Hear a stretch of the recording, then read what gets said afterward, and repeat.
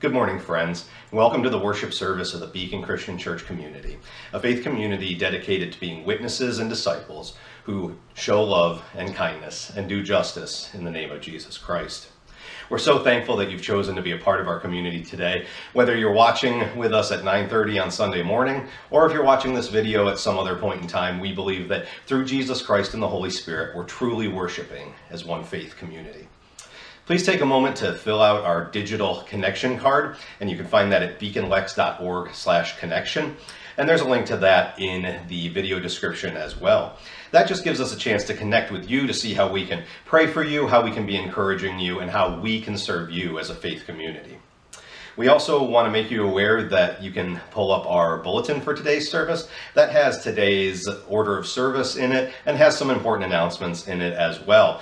You can get that at beaconlex.org/bulletin, and you can find a link to that in the video description as well. As we turn our hearts and minds towards Jesus this morning, I invite you to put aside everything that you might have brought in that's bothering you, that's concerning you, that's weighing heavily on your heart or your mind. And I ask that you set that aside so that you can focus fully on Jesus. And as you prepare your hearts for worship, hear the words of our call to worship from the book of Psalms this morning. Psalms 138. I give you thanks, O Lord, with all my heart. I will sing your praises before the gods. I bow before your holy temple as I worship. I praise your name for your unfailing love and faithfulness, for your promises are backed by all the honor of your name. As soon as I pray, you answer me. You encourage me by giving me strength. Every king in all the earth will thank you, Lord, for all of them will hear your words. Yes, they will sing about the Lord's ways, for the glory of the Lord is very great. Though the Lord is great, he cares for the humble, but he keeps his distance from the proud. Though I am surrounded by troubles, you will protect me from the anger of my enemies. You reach out your hand, and the power of your right hand saves me. The Lord will work out his plans for my life, for your faithful love, O Lord, endures forever. Please pray with me this morning. Heavenly Father, we praise you for all that you've provided for us, for every good gift that you've given. But we also admit that there are many things in our world today that trouble us in our hearts and minds and spirits. We thank you that you always hear us, and we bring these troubles to you. We pray for the poor and the hungry and the neglected all over the world, that their cries for daily bread may inspire works of compassion and mercy among those of us to whom much has been given. Lord, in your mercy, hear our prayer. We pray for schools and centers of learning throughout the world, for schools trying to navigate the pandemic, for those who lack access to basic education, and for the light of knowledge to blossom and shine in the lives of all God's people. Lord, in your mercy, hear our prayer. We pray for an end to the division and inequalities that scar God's creation, particularly the barriers to freedom faced by God's children throughout the world because of gender or race or ethnicity. That all who have been formed in God's image might have equality in pursuit of the blessings of creation. Lord, in your mercy, hear our prayer. We pray for the health of women, children, and families around the world, especially for an end to maternal and child mortality. That in building healthy families, all God's people may be empowered to strengthen their communities and repair the breaches which divide nations and peoples. Lord, in your mercy, hear our prayer. We pray for an end to pandemic disease throughout the world, particularly the coronavirus, but also the scourges of HIV/AIDS, malaria, and tuberculosis. That plagues of death may no longer fuel poverty or destabilize nations, or inhibit the reconciliation and restoration throughout the world. Lord, in your mercy, hear our prayer. We pray for an end to the waste and desecration of God's creation, for access to the fruits of creation to be shared equally among all people, and for communities and nations to find sustenance in the fruits of the earth and the water God has given us. Lord, in your mercy, hear our prayer.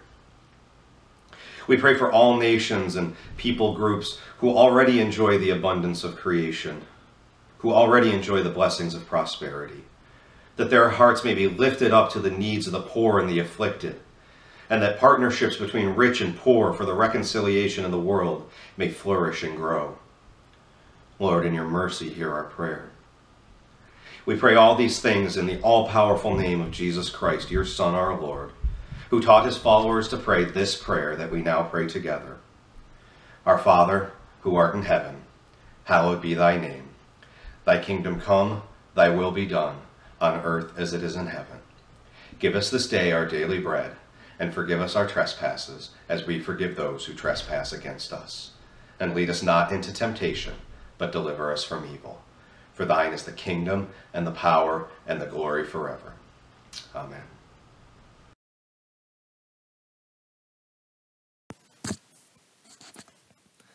Well, hey, good morning, Beacon. It is so good to worship with you today. So again, I'd like to take this time. I'll play a couple of chords, and I invite you to, if you haven't already, please consider tithing to Beacon. Also, again, take a moment to fill out our greeting cards. I probably said the wrong thing again, and I'm sorry. The correct title of the cards and the link will pop up right below. So again, take this moment as an opportunity to tithe, and I'll play a couple chords, and then we'll get into worship.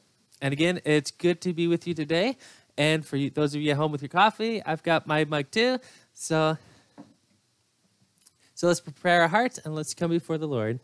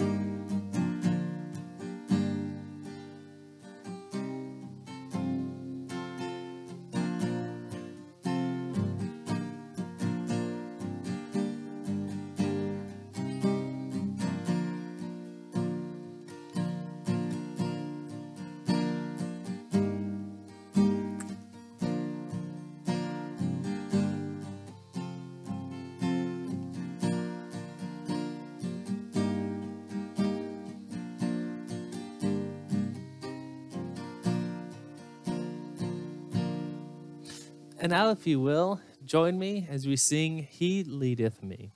He leadeth me, O blessed thought, O words with heavenly comfort fraught.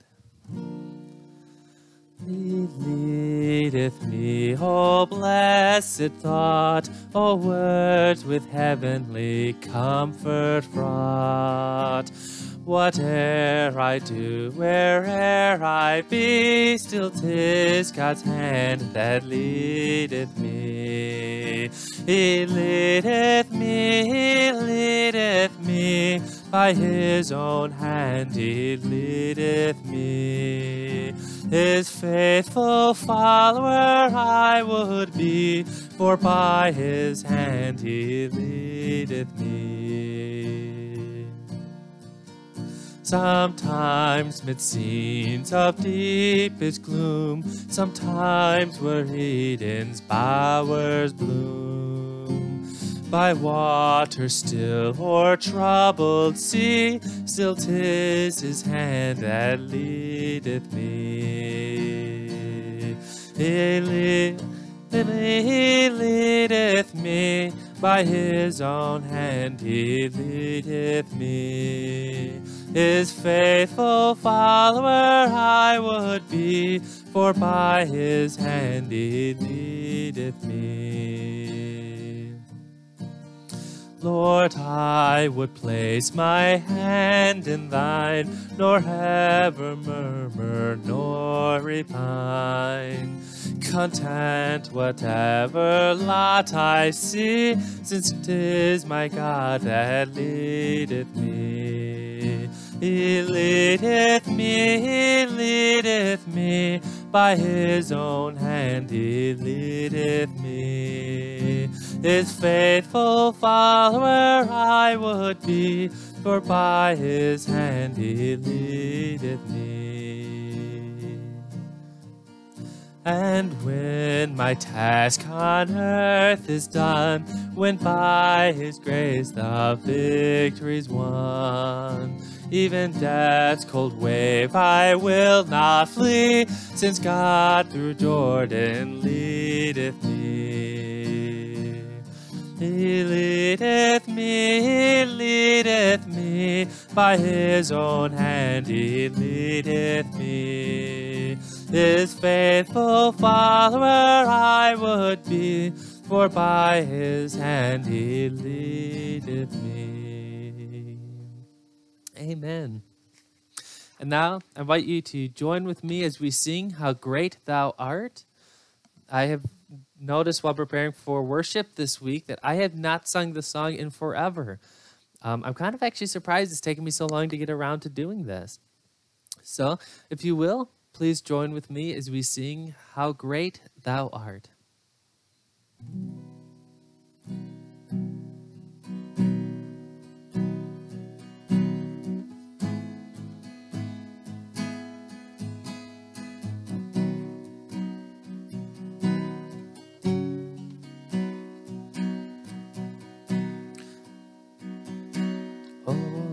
My God, when I in awesome wonder consider all the worlds thy hands have made, I see the stars, I hear the rolling thunder, thy power throughout the universe displayed. Then sings my soul, my Savior God, to thee. How great thou art, how great thou art.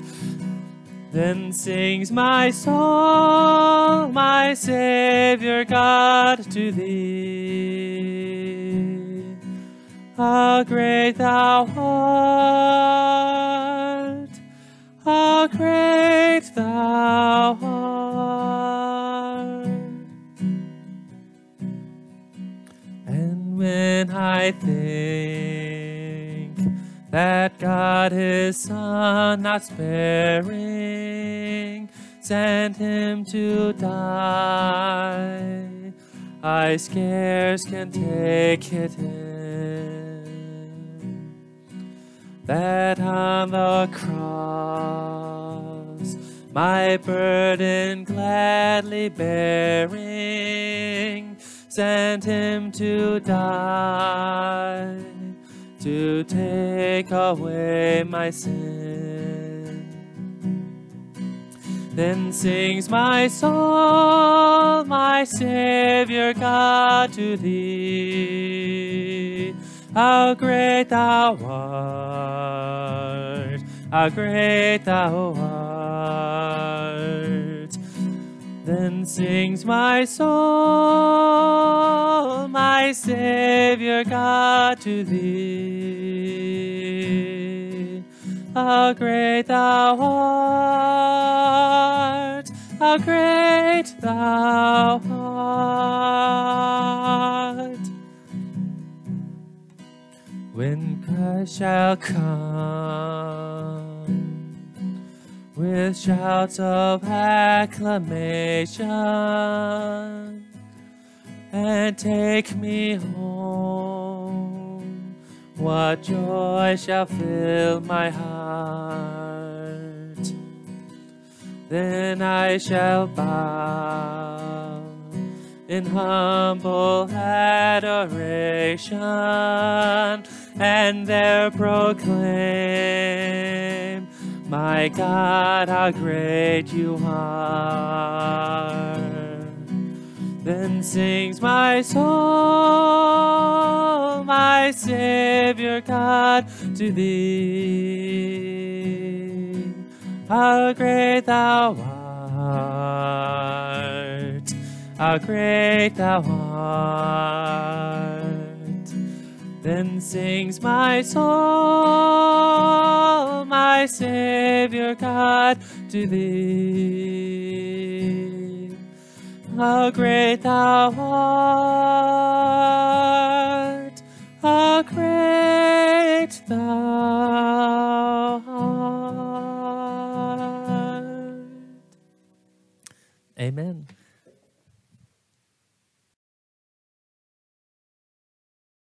we will now join in a time of confession for our sins and our shortcomings. And we do this not to label ourselves or other people as being horrible people, but rather we do this as an acknowledgement of how much we need God and how much we need one another. Confession reminds us that we have no grounds for pride or for self-righteousness, because we all fall short of perfectly loving God and perfectly loving others. Today's confession is a responsive reading, and so when the words appear on your screen, I ask that you would respond with the designated words so that we can confess both as individuals and as a community. O Lord, listen to our prayer of confession, for we speak honestly before you. We confess that we haven't always done what is right, that some of our attitudes and actions have hurt others and ourselves and have grieved you. In your mercy, look deeply into our hearts. Examine our thoughts and our actions. Test our motivations. Bring to light all the things in our lives that dishonor you. Forgive us. Friends, our God never fails to hear us when we call to him. When we confess, he forgives. Trust in his forgiveness and unfailing love, and be at peace, for he rescues all who take refuge in him. Amen. We're going to go ahead and have our children's message now, so if you've got kids watching, go ahead and have them gather around so they can see and hear. And today we're going to talk about a man named Elisha. And Elisha lived in Israel during a time when the kingdom of Israel was at war with the kingdom of Aram. But every time that Aram would go to attack the kingdom of Israel, Elisha warned the king of Israel each time so that they were ready. So whenever the army of Aram came to attack Israel, the Israelites already knew what they were going to do and where they were going to be. And obviously this made the king of Aram very unhappy. So he sent men to capture Elisha. The king sent horses and chariots and a great big army to surround the city where Elisha was staying. And one morning Elisha's servant went out and saw this huge army surrounding the city. And he said to Elijah, "Master, what are we going to do?" And Elisha says to him, "Don't be afraid." Now, I don't know about you, but if I walked out my front door in the morning and saw a huge army with horses and chariots surrounding me, I would probably be afraid. But Elisha said, "Don't be afraid. Those who are with us are more than those who are with them." And Elisha prayed and asked God to open the servant's eyes.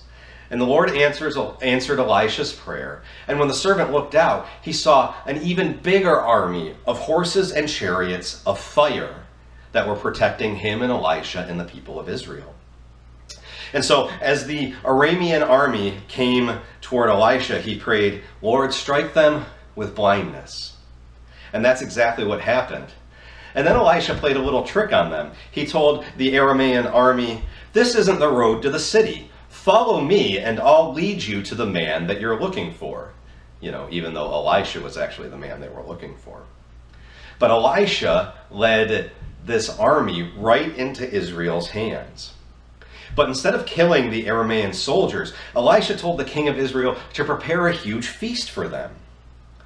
Instead of killing them and treating them in a terrible way, they actually gave them a party. And when they finished eating and drinking, the soldiers returned to their master, to the king of Aram, and told them all that had happened. And after that, the soldiers stopped raiding Israel's territory. You see, when the Aramean army found themselves captured, they expected to be treated exactly in the terrible way that they would have treated Elisha if they had captured him. But they received kindness instead. Had the king of Israel killed the men, the war would have just kept going on, with one army killing the other soldiers and then that army retaliating and killing the soldiers of the first army. But Elisha's goal was to show the goodness of God in this situation. And because they showed love and kindness, the other army stopped attacking. And the goal was the same thing for us, to show the goodness and love and kindness and justice of God throughout the world. We don't do that by doing more wrong to people who have wronged us. We do it by showing kindness. Heavenly Father, even when we're dealing with our enemies, please help us to show your goodness by not returning evil for evil, but by showing love and kindness even when it's hard. In Jesus' name, amen.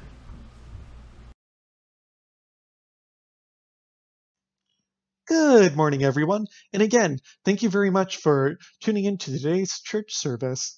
At this point, we'll be going to the scripture reading of today's service, and we'll be reading from 2 Kings chapter 6, verses 8 through 23.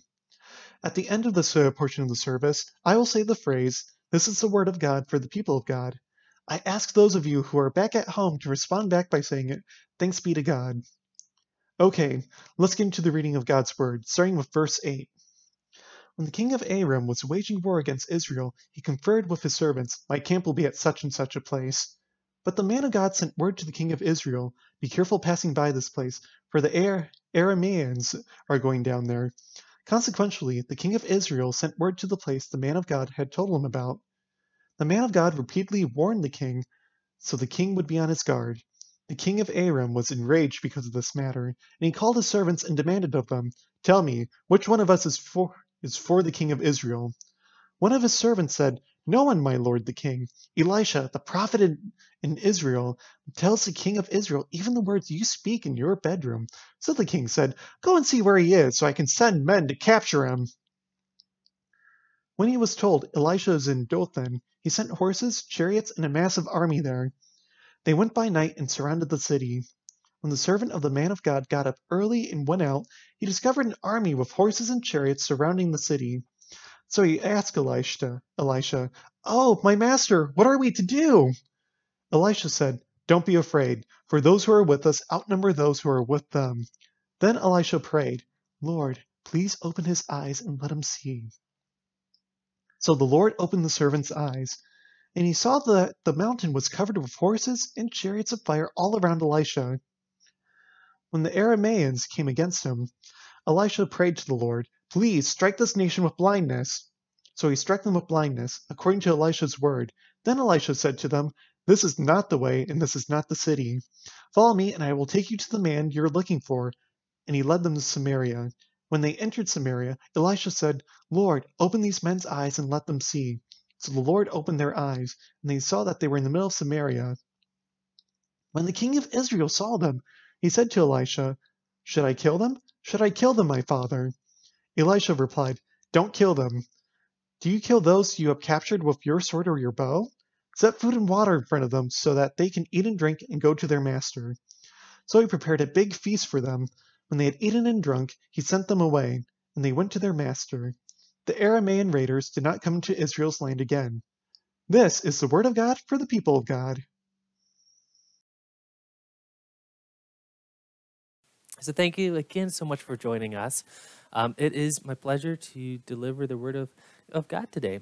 So if you will, let's go to before God in prayer before we get started with the sermon. Thank you. Gracious Father, we thank you so much for your goodness. Thank you so much that though we are at different parts, it is your same spirit that calls us. It's your same spirit that brings heaven down to us. It's your spirit that brings us to heaven as well, that we can delight in you. So we thank you for your goodness. Thank you for this message. Continue you to be with us. Grant us ears to hear, hearts to receive, and eyes to see. But also grant us mouths to proclaim your gospel, mouths to proclaim the truth that you would have us, and hands to be willing to work that as well. We thank you so much for this time. We thank you for the technology that allows us to worship together, to proclaim your gospel together, and soon to be able to partake of your Eucharist together. So thank you, Father. Amen. So in the reading that we had today, it's kind of one of those obscure places in Scripture we're going to. The lexicon, I hope I got that word right. If not, this is the second time in the service that I've gotten the word wrong. It's either the lectionary or the lexicon. I think it's the lexicon. No, it's the lectionary. See, not enough coffee today. So that was what the lectionary had us preach from today. And it's one of those that I didn't really know where to go with it. Again, it's in 2 Kings. We don't go there all that often. It's one of the historical books. And given that they're historical in nature, they're often the most contested books in nature. So it's quite easy to get bogged down in the details about, did it actually happen or not? And so the approach I'm going to take is that the approach of what we're reading is accurate. And the reason why is because if I come at it from any other approach, we're not going to be able to hear what the original audience heard. So whether or not the book of 2 Kings happens as it happens is not my concern today in today's sermon. Today's sermon is about how would the original audience hear it? What would they have heard? And going from there, we can then experience the truth that the author, through the Holy Spirit, is trying to convey to them. So let's go forward with this. First things first, let's talk a little bit about Elisha. He's one of the unknown people, and it's not really our fault, kind of, for not knowing him. Yes, I mean, it is shame on us for not knowing everybody in the Bible. It is, after all, an incredibly long book, so every so often, somebody just kind of slips away. One of the reasons why we don't know so much about Elisha is because he stands in the shadow of his teacher, his discipler, Elijah. Now, Elijah we're all familiar with. He's the one that took on the prophets of Baal in that epic battle that he had on the mountain about, whoever God is real, let that God light fire of the altar and burn the sacrifices. So we have that. He has clearly defined villains, if I can say. Elijah goes up his whole life. He's fighting Ahab, the incompetent one, and his manipulative wife, Jezebel, and her scheming and her grasping for power. So Elijah is contrasted against the corrupted Ahab, who should be obeying the law of God, who is supposed to be worshiping God, but he doesn't. He turns away from God, and he worships the god of Baal, who happens to be Jezebel's. So Elijah has this contrast. His reads in a much more better narrative. Elisha doesn't have that. He goes through several kings. There's about 4 different monarchies that he goes through. So there's not that consistency that Elijah has. And just like I said, narrative-wise, Elijah has an amazing story. I mean, the guy doesn't even die. He gets taken away at the end of his life. He gets taken away by a flaming chariot up into heaven. Like, that's climatic. That's something. Elisha actually does miraculous wonders. He gets a double portion of the Holy Spirit that was imparted to Elijah. It gets imparted to Elisha. Elijah just does all this amazing stuff, but he's overshadowed by Elijah. Even Jesus is compared to Elijah. They look for a prophet after Elijah, not after Elisha. Something else that makes Elijah stand out is the fact that Elijah has a successful disciple. Elisha does not have a successful disciple. His disciple doesn't go on to fame and glory, whereas Elijah's did.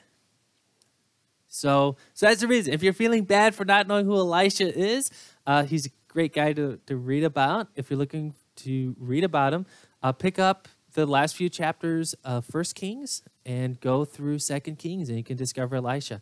He's pretty cool, well worth knowing about. So let's get into the text now. We know a little bit about Elisha. Up to this point, he's actually done quite a few miracles. There was a Gentile that had a severe skin condition that Elisha healed. He went to a widow and brought back her son to life. He's been confidant to the king. The king has spoken to him. The king has tried to capture him, actually.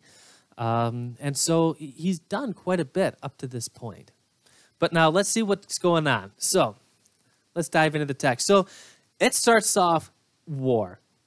Another thing you should probably know is that Israel is not a united nation right now. Solomon was the last king to see Israel united. His son really messed things up, caused a bit of a civil war, and now you have the northern 10 tribes and the southern 2 tribes. And so Elisha, his story is taking place in the northern tribes. So you're going to hear places like Samaria. That's in the northern region of Israel. See? Gotta get some coffee. That's one of the wonderful things about preaching from home is from a pulpit, it looks kind of odd when a pastor brings out the mug and has a swig of coffee. But being at home, it just kind of seems natural.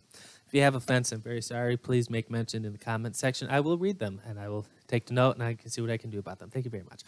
So, anyways, let's get to the text. Now, the king of Aram was waging war against Israel. Now, this is kind of sad because they were kind of buddies at one point. Earlier in the chapter, in fact, Elisha heals a man from Aram earlier. So it says, when the king of Aram was waging war against Israel, he conferred with his servants, my camp will be at such and such a place. But the man of God sent word to the king of Israel, be careful passing by the place, for the Arameans are going down there. Consequently, the king of Israel sent word to the place the man of God had told him about. The man of God repeatedly warned the king, so the king would be on his guard. The king of Aram was enraged because of this matter. He called his servants and demanded of them, tell me, which one of us is for the king of Israel? One of his servants said, no one, my lord. The king, Elisha, the prophet in Israel, he tells the king of Israel even the words you speak in your bedroom. Elisha is aware of the ambushes. One of his servants, now I'm getting into my notes. I'm sorry, maybe I should not have had coffee before preaching. I'm sorry if I'm a little energetic, but hey, let's get through it. It's Sunday morning, right? It's Sunday morning. So what's happening is raiding parties were incredibly destructive at this time. These aren't, what the king of Aram is doing is he's not quite doing full-on invasion, trying to capture cities.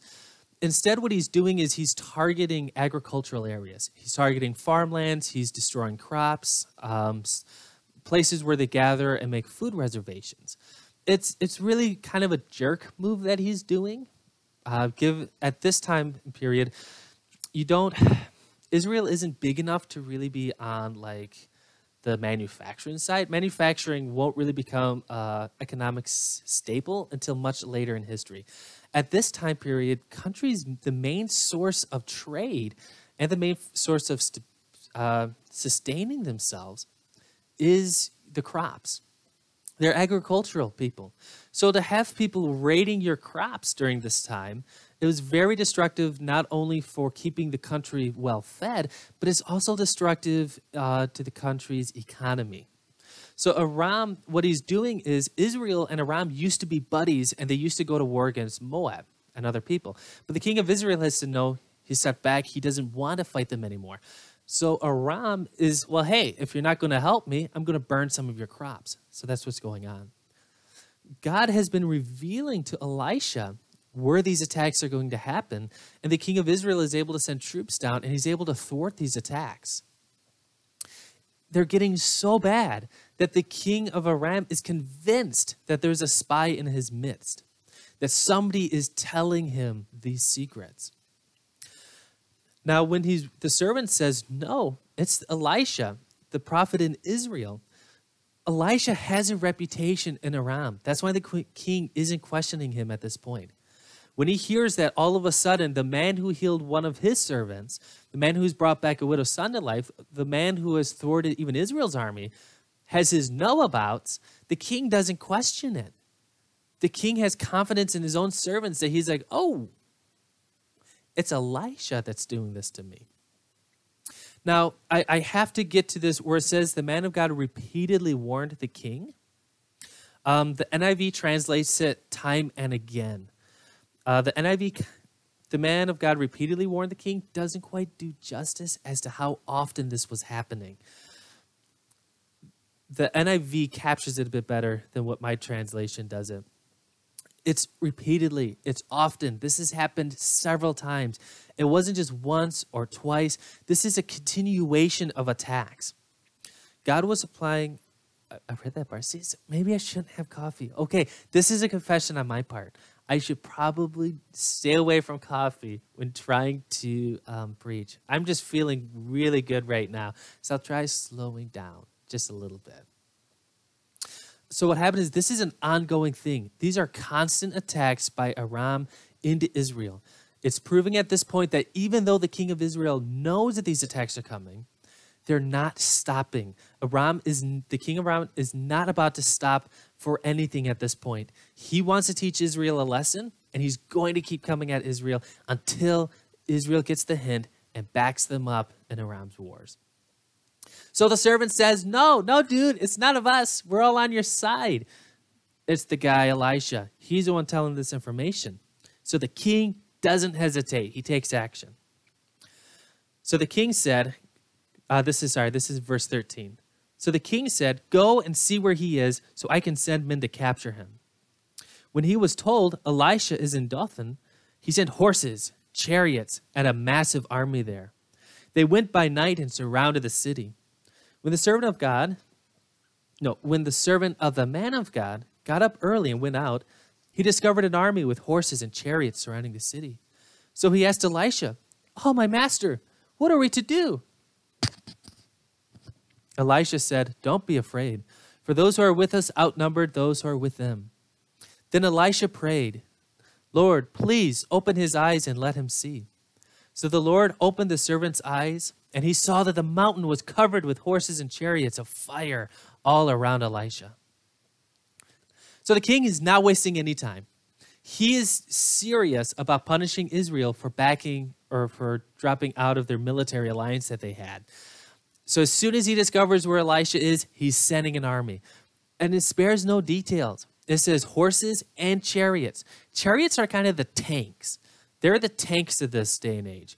When we had sent, if you remember, when Osama bin Laden was taken out by the SEAL team, we had sent helicopters in with the SEALs team to covertly take him out.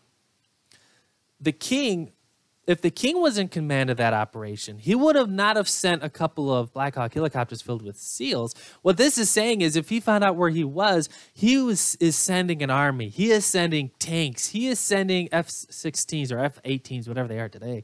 He is sending a massive army to surround the city. He's not going to let Elisha escape. He's going with everything he's got. This is a massive army. It's not a raiding party at this point. It is the king of Aram sending his army to take out Elisha. Now, what's interesting is we have to ask ourselves, how is Elisha caught off guard? Up to this point, he has known where all the raiding parties have been. How does an army that's bigger than the raiding parties, how does an army catch this man off guard? So we have to ask ourselves, either Elisha knew that the army was coming, or God withheld the information from him as a test to Elisha to see if he had faith in God. So I don't think at this point that we can consider God not showing Elisha the information. Because up to this point in the narrative, God has been consistently giving Elisha that information. Up to this point in the book of Kings, Elisha himself has proved time and time again that he's a man of God. He's even tempted with a major sum of money and wealth and prestige and power, and he denies it. He rejects it because he doesn't consider it as something pleasing to God. So Elisha's faith to this point has been stellar, to say the least. So it doesn't make sense that God would suddenly test his servant's faith. There has been nothing in the narrative to point in the direction of God needing to test Elisha's faith. Well, you might say, well, maybe God just withheld it, but he knew his response, but he just withheld it from him this one account. But if that's the case, we have to wonder, why is God arbitrarily withholding information from Elisha if he's not trying to test his faith? So I'm going to go with the option that God did reveal the oncoming army to Elisha, but yet Elisha decided not to tell anyone. But we'd have to ask ourselves why. Up to this point, Elisha has been warning the king of Israel about these raiding parties. Why would he not tell the king of Israel now that an army is coming into his own land? Well, because those raiding parties were targeting the king of Israel. This army is targeting Elisha, the man of God. Israel is not in danger. Elisha is in danger. Elisha warned about the raiding parties so that way the king of Israel could protect his people and his land with his own army and his own military. Elisha doesn't trust in the military to protect him. Instead, he trusts in God to preserve him and to protect him and to give him victory, even in this case. So I'm convinced that Elisha knew this. But then we have to ask, why didn't he warn the town? I mean, if an army is coming, wouldn't it have been the decent thing for Elisha to say, hey guys, something's coming. Don't freak out. They're coming for me. Just wanted to let you know. The reason I don't think he would be in a position to tell the town is because put yourself in the situation. Put yourself in the NPC, the non-playable character that just walks around the village. When you hear that an army is coming for the main character, are you just going to stay around and do nothing? These are armies that they would pillage. They would rape whole towns. So there would probably be a bit of a concern. If the town hears that an army is coming for Elisha, they're given three options. 1, fortify and defend yourself. 2, give up the man of God. Or 3, relocate to another place. Hey, time to move to your wife's mother's house or to your father's house, or get away to your cousins. Take that vacation you've always wanted. Use up that sick leave you've been saving for. Call your boss. Get out of town. So I think it's because of all those reasons that Elisha decided not to tell them. He trusts that God is going to deliver him. So he doesn't tell the people of the village, so that way they don't defend themselves. But also he doesn't tell them because he doesn't want to cause a panic. If people start leaving town, the army is going to notice that something's up. And remember, the army at this point is used to being tipped away. They are used to somebody telling them that, or telling their enemies that they're coming. So they're going to be going on guard. It starts with the army description is horses, then chariots, and a massive army. Speed and power is their main objective right now to get to Elisha.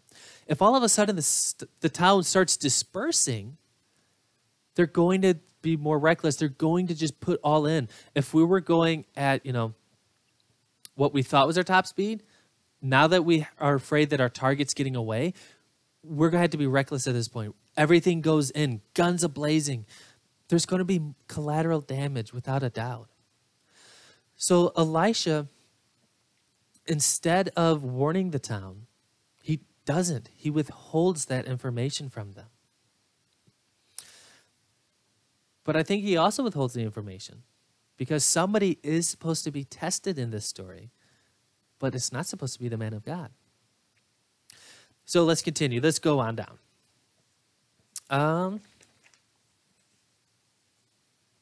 So when they wake up, I just have to say, this was what I was envisioning. I couldn't help it.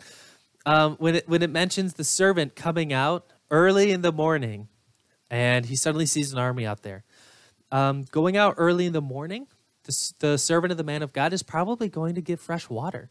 He's probably going to the well to bring up some fresh water and to give to his master. So I see in my head, this is I'm picturing, and you got to humor. I don't think that the servant's response is bad at all. He's probably walking out, groggy, dreary-eyed, he probably stayed up late, and now he's up early for his master's sake. He goes to the well, he puts his head down, and behind him you see the armies on the hill. Like they are formed. They are there. The servant pops his head back up. He's like, did I see that right? He turns. He looks. I think I did. He turns again, and he just goes running. I mean, what would you do? You just wake up, okay? You wake up, and there's an army around you. Your boss, your master, he has warned people about these kind of things. Every time a raiding parties come up, he has warned people. Now, all of a sudden, it looks like an army has just sprung out of nowhere. And your master seems caught off guard. So it's not a critique on the servant's part when Elijah has to tell him, hey, the numbers around us are more than theirs. The servant's caught off guard. It's plain and simple as that. It's not, I don't want us to have this critique of faith that he's rebuking him in some sense, like when Peter is walking on the water and he starts to sink and Jesus says, oh, you have little faith. That's not the issue here. The servant's faith is not in question at this point. So when the Arameans, we're going on to verse 18. If I'm going too fast, I'm so sorry. I had too much coffee. Oh, sorry. When the Arameans came against him, Elisha prayed to the Lord, please strike this nation with blindness. So he struck them with blindness according to Elisha's word. Then Elisha said to them, this is not the way, and this is not the city. Follow me. And I will take you to the man you're looking for. and he led them to Samaria. When they entered Samaria, Elisha said, Lord, open these men's eyes and let them see. So the Lord opened their eyes, and they saw that they were in the middle of Samaria. So when he's telling them, this is not the way, I picture the scene from The Mandalorian when he's like, whenever the Mandalorians greet each other, he's like, this is the way. So I know that's not how he greeted them. He's not like a Mandalorian. But hey, that's the scene that comes to my mind, is Elisha just telling them, this is the way. But they don't respond back with that because they're not Mandalorians. They don't know how to properly respond. So it's interesting. This army is around them. We've seen the army of God done wonderful things, from plagues being dropped down to we've seen the armies of God destroy Sodom and Gomorrah. We've seen destruction. We know that if they wanted, they could slay this army at will, that they could just go in with their flaming swords and just lay waste to everybody there. But he doesn't do that. Instead, Elisha says, Lord, strike this nation with blindness. So now this whole army that has come, they're now blind. And they have to trust the word of the one that they're sent to capture, to lead them. Now what he does is, Elisha does not lead them out, back to where they came from. He takes them instead to the very middle of Samaria. He takes them to the very middle near the capital where the army is. They open their eyes. He prays, Lord, open these men's eyes and let them see. They open their eyes expecting, remember, the last thing they saw is Dothan. Now they're expecting to be led away back home. Now they open up and they are in the middle of Samaria. Bad news for an army to suddenly find yourself in the middle of hostile territory. It's a paratrooper's worst nightmare. If you've seen the movie A Bridge Too Far, you know it's the paratroopers that were sent to Arnhem, that they were dropped just too far. Reinforcements couldn't get to them. Supplies could only be dropped to them airlifting. And after a while, you just run out of resources. So this army suddenly finds themselves in the middle of enemy territory. What are they going to do for food? How are they going to get back? The enemy has every advantage. They can set up fortified positions. They can trap you in valleys. The army is doomed at this point. They're at the mercy of the king.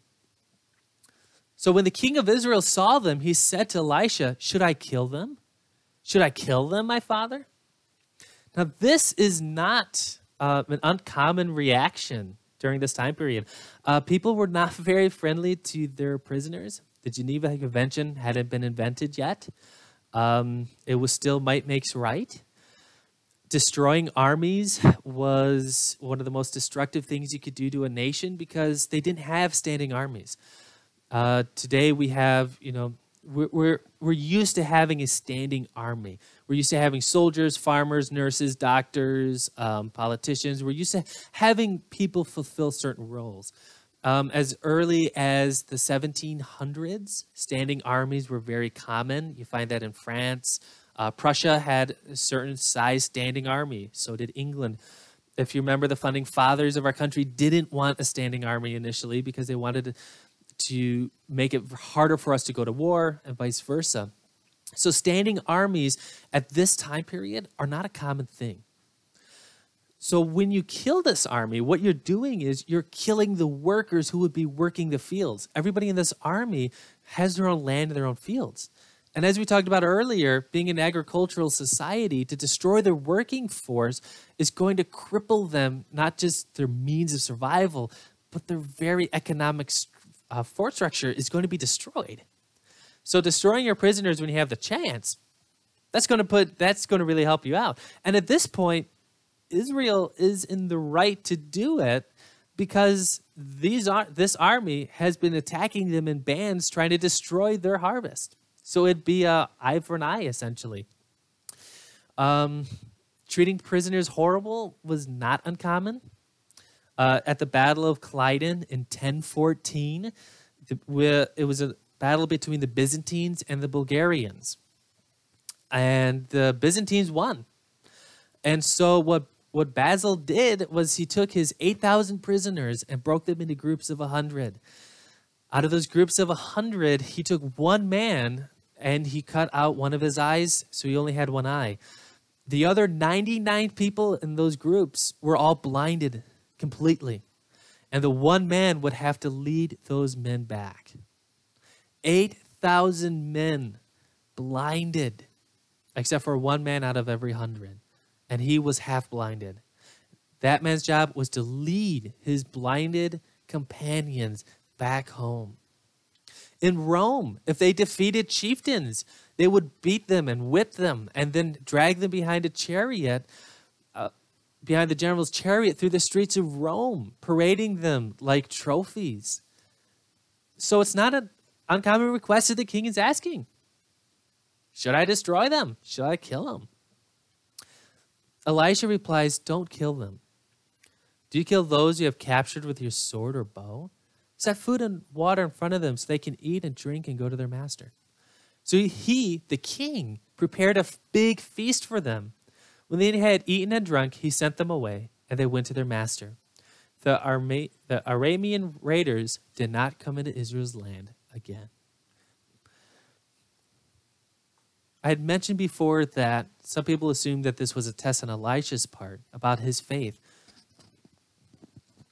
I believe that there is a test happening in this part, but the test was not for Elijah. The test was for the king of Israel. God, as we know, is love, and God is merciful to those who are against him. I'm sorry about that. It says in Romans, while we were still enemies, God sent his son to die for us. That this proves his love for us. So God is merciful to his enemies. And so God wants to be merciful to Israel's enemies. But what God does is God, in his being merciful to his enemies, puts his servants in a position to have to be merciful themselves. The test in this area is to the king of Israel. Will you show mercy to people who have not shown mercy to you? The scene has been set. The stage is set, sorry. An army, a massive army, is blind before the king, put in a vulnerable position of being trapped, cut off from their homeland. The king can easily kill them. They're within his power. He repeats it twice. Should I kill them? Should I kill them? They're there for him to, for the king to either show mercy or to withhold mercy. Up to this point, though, the king of Israel himself has been shown mercy. If we read in 2 Kings chapter 3, it says,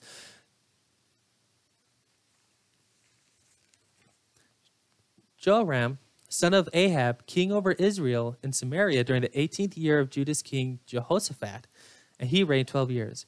He did what was evil in the Lord's sight, but not like his father and mother, for he removed the sacred pillars of Baal his father had made. Nevertheless, Joram clung to the sins that Jeroboam, son of Nebat, had caused Israel to commit and did not turn away from them. The king of Israel was committing evil in the sight of God. But God in his mercy had sent Elisha to him to protect him from foreign enemies who warned about his raiding parties. He sent him to heal the land.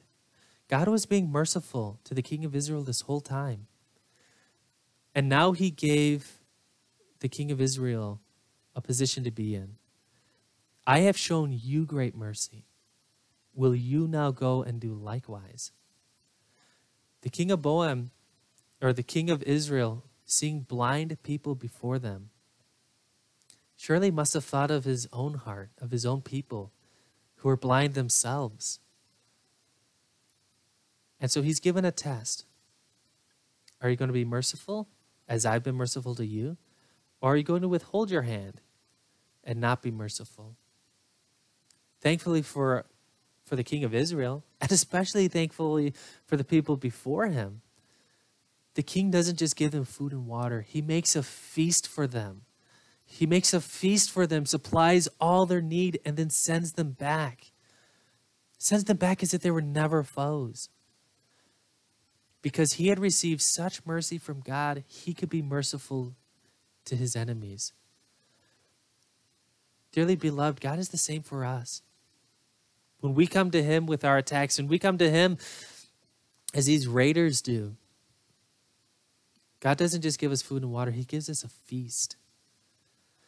So the test here is extended even to us, and especially now in an election year, of all the time to have this verse given to us. It's given to us during an election year. It's given to us in a year in which we have maskers and anti-maskers. We have Republicans and we have Democrats. We're divided by what we are and who we are. We're divided by color.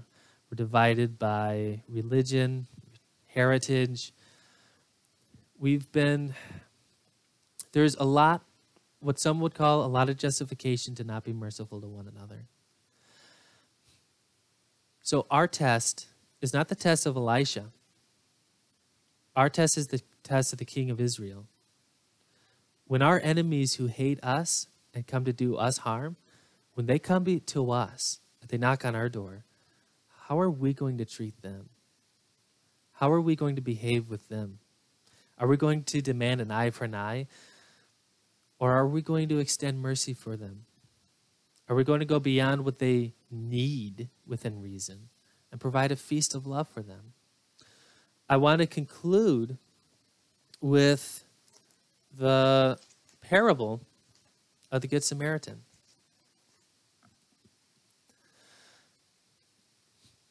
So Jesus is there. He's taking questions from the Pharisees and the lawyers. And one of them asks, "Teacher, what must I do to inherit eternal life?" "What is written in the law?" Jesus asked him. "How do you read it?" The lawyer said, "Love the Lord your God with all your heart, with all your soul, with all your strength, and with all your mind, and your neighbor as yourself." "You've answered correctly," he told him. "Do this and you will live." But wanting to justify himself, he asked Jesus, "And who is my neighbor?"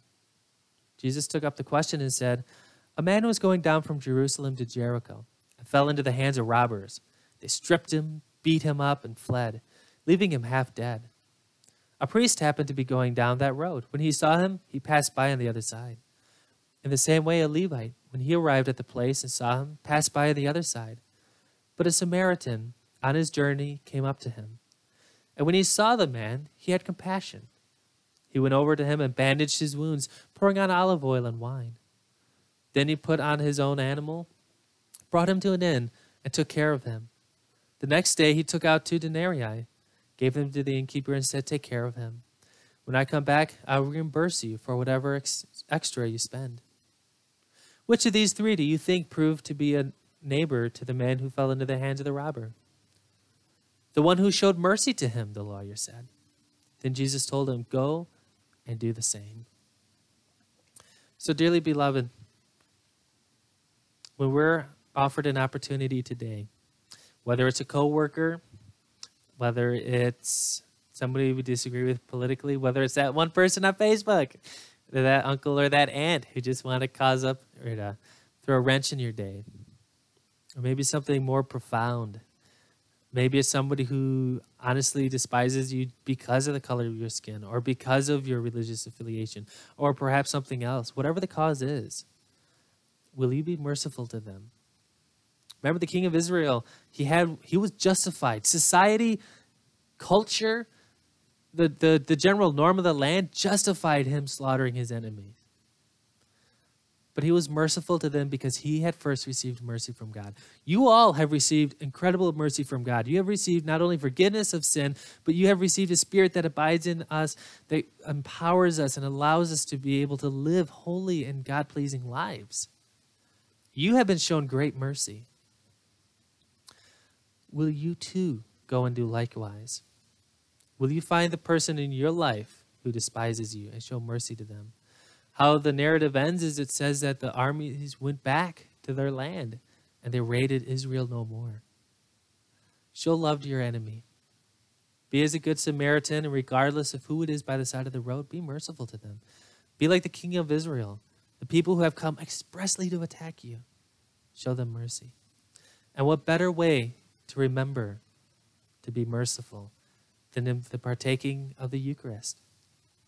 So, this is the end of the sermon, and we now enter into the time of the Eucharist. But go this week. Be merciful, because remember, God is faithful. Great is his faithfulness. He will empower us to show love and to show mercy where we have not received love and where we have not received mercy. God bless. Amen. At this time in our service, we're going to prepare to receive communion, or what is sometimes called the Lord's Supper. And this is a commemoration of the fact that Jesus Christ died a horrible death by the means of an empire-sponsored execution in order to give us the victory over sin and death. It's a practice that opens us up to God and helps us draw closer to Him. And it's a practice that God uses to transform us into being more like His Son, Jesus Christ. Communion is for anyone who wishes to have a closer relationship with Jesus Christ. You don't have to be a member of Beacon Christian Church in order to participate. This may be the first time that you've ever worshiped with us, but if you desire to follow Jesus Christ, then you're welcome to join us in communion. We use bread to represent the body of Christ and grape juice to represent the blood of Christ. If you have these things with you, we'll receive them together as one community in a few moments. If you don't have them with you right now, we're going to have a song in a moment, and perhaps you can go and grab something that will suffice. We want to be able to do this as a faith community. Today's communion meditation is going to be a responsive one, and so when the words appear on your screen, please respond with the designated words. Even if you're watching this by yourself, please respond out loud, because again, we believe that through Jesus Christ and the Holy Spirit, we actually are doing this together as one community. May the Holy One be with you, and also with you. Lift up your hearts. We lift them up to the Lord. Let us give thanks to the one who guides our life together. It is our joy to offer gratitude and praise. Community of saints, beloved of God, we're invited to come and gather at this table of love and liberation, to feast on the dreams of God, to be nourished by but a taste of what God wants to do among us. God calls us from the institutional halls of power, from shelters, from the streets. God calls us from classrooms and pulpits, from bars and prison cells, from the hood, from the holler. God calls us as we are, from wherever we are, to come and be in solidarity with Christ and His people, to be in solidarity with those who live on the margins. God whispers to you, come. Come and live abundantly. Turn from all the claims that blessings flow from money and power and control. Come and live relentlessly, following Christ down paths of uncertainty. Come and take risks for one another. Come and call down unjust power from its throne and lift up the lowly and the impoverished and the burdened. To answer the call of Christ is to find ourselves, no matter our social location, choosing to align ourselves with the marginalized and the oppressed and the outcast and the isolated. With the faith that together we might enflesh new possibilities of healing, of connection, of freedom from all that destroys. When these are the desires of our hearts, we open ourselves up to God. Blessed are those, Jesus said, who hunger and thirst for righteousness, for they will be filled. And so let us come to this table expectant and eager and open to tasting the rich blessings of heaven, born from unexpected places and people and experiences. In this meal, we remember the life and death and resurrection of the one who still takes on flesh and lives among us today.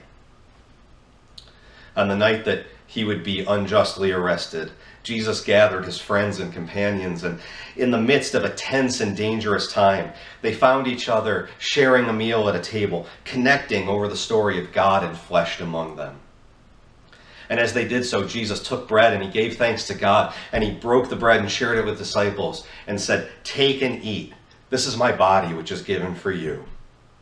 Do this in remembrance of me." And when the supper was over, He also took the cup, and He gave thanks to God and shared it with His disciples and said, "Drink from this, all of you. This is the cup of the new promise between God and humankind, sealed with my blood. Do this as often as you drink it in remembrance of me." And so, in remembrance of Christ with us and in the assurance of God's love that persists through all things, we offer our lives and our ministries and our church in the service of God's healing work as we proclaim the mystery of the faith. Christ has died. Christ is risen. Christ will come again. And so we pray, come Holy Spirit, come breath of God, renewer of life, settle on these gifts and all who gather in this community, that we might be transformed in our remembrance of your radical love, your eternal embrace, and your grace that makes all things new. For the sake of our shared lives, the life of this land in which we live, and the lives of those yet to come, nourish us and renew our hope that soon Christ may rise again among us. Amen.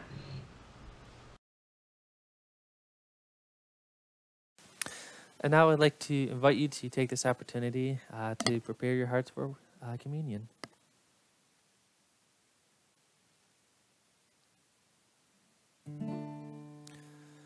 El Shaddai, El Shaddai, El Elyon Adonai. Age to age you're still the same, by the power of your name. El Shaddai, El Shaddai, Erkamkana Adonai. We will praise and lift you high, El Shaddai. Through your love and through the Ram, you saved the son of Abraham. Through the power of your hand, turn the sea into dry land. To the outcast on her knees, you were the God who really sees. By your might you set your children free. El Shaddai, El Shaddai, El Elyon Adonai. Age to age you're still the same, by the power of the name. El Shaddai, El Shaddai, Erkamkana Adonai. We will praise and lift you high, El Shaddai. Through the years you made it clear that the time of Christ was near. Though the people could not see what Messiah ought to be, though your word contained the plan, it just could not understand. Your most awesome work was done through the frailty of your Son. El Shaddai, El Shaddai, El Elyon Adonai. Age to age you're still the same, by the power of the name. El Shaddai, El Shaddai, Erkamkana Adonai. We will praise and lift you high, El Shaddai.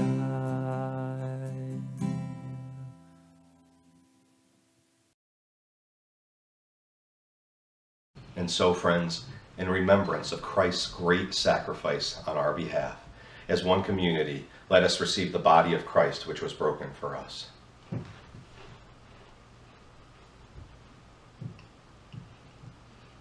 And as one faith community, let us receive the blood of Christ, which sealed the new promise and was poured out for us.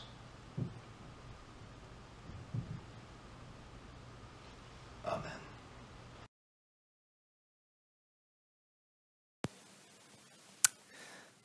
Well, thank you for joining us for today's service. I would like to invite you in this closing song to reflect on the faithfulness of God, that He is with us, He is our provider. We've worshipped Him as our leader, that He leads us evermore. We've seen how He is merciful to us. He expects us to be merciful even to our enemies, and that He gives us opportunities to really give give to the world the love that he's given us. So I invite you that whatever we are dealing with up to this point, or what we're going to be dealing with this week, that we would reflect on the faithfulness of God, that he has gone before us, and that he will always be there. So come join me as we sing, "Great is Thy Faithfulness."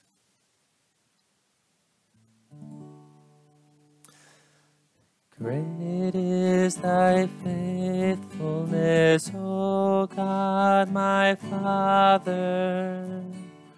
There is no shadow of turning with Thee. Thou changest not, Thy compassions, they fail not. As Thou hast been, Thou forever wilt be. Great is Thy faithfulness, great is Thy faithfulness. Morning by morning, new mercies I see. All I have needed, Thy hand hath provided. Great is Thy faithfulness, Lord, unto me. Summer and winter and springtime and harvest, sun, moon, and stars in their courses above, join with all nature in manifold witness to Thy great faithfulness, mercy, and love. Great is Thy faithfulness, great is Thy faithfulness. Morning by morning, new mercies I see. All I have needed, Thy hand hath provided. Great is Thy faithfulness, Lord, unto me. Pardon for sin and a peace that endureth, Thine own dear presence to cheer and to guide. Strength for today and bright hope for tomorrow. Blessings all mine with 10,000 beside. Great is Thy faithfulness, great is Thy faithfulness. Morning by morning, new mercies I see. All I have needed, Thy hand hath provided. Great is Thy faithfulness, great is Thy faithfulness, great is Thy faithfulness, Lord, unto me. Amen. We just want to share a couple of announcements with you before you head on your way. If you haven't done so yet, please fill out our digital connection card at beaconlex.org/connection. And the link to that is also in the video description as well. Also, please make sure to take a look at the bulletin. It has some other important announcements and things like that that we want to make sure that you know about. Again, that's in the video description, or you can access that at our webpage at beaconlex.org. We're launching a new small group starting the first Sunday in September. We were going to have a few different small groups, but for various reasons we've pared that down to one. And it will last 6 weeks, meeting every Sunday evening from 7:30 to 8:30 p.m. And this is a study called Surprised by Hope. You know, many Christians believe that our future in heaven is all that we have to worry about. But the Bible doesn't actually teach that. You know, I've said before that churches have so much to say about life after death that sometimes we leave people wondering if Christianity has anything to say about life before death. And that's part of the idea that this 6-session video-based Bible study explores.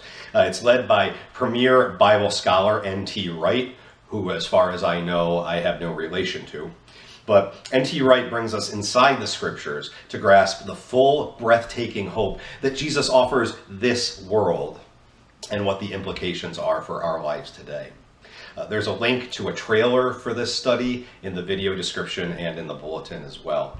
So check that out, and if you want to be a part of this study group, please let us know. There's a link in the video description for a sign-up form.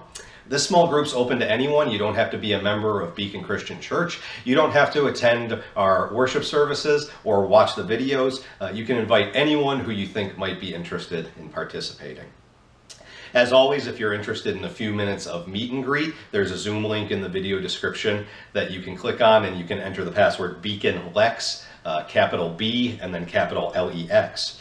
I like to describe this as that time when you're walking out of the sanctuary and you shake hands and talk with the pastor for a few minutes on your way out. So if that's something that you're interested in, feel free to click on that link and join us in that Zoom room. Friends, thank you so much for being a part of the Beacon community of faith this morning. Remember that you're deeply, deeply loved by God, and you're deeply loved by the others in this community. Even if we have to worship virtually, even if we've never met in person, please know that you are deeply loved by the people in this community. And so, friends, go and live in the light of God's love. Amen.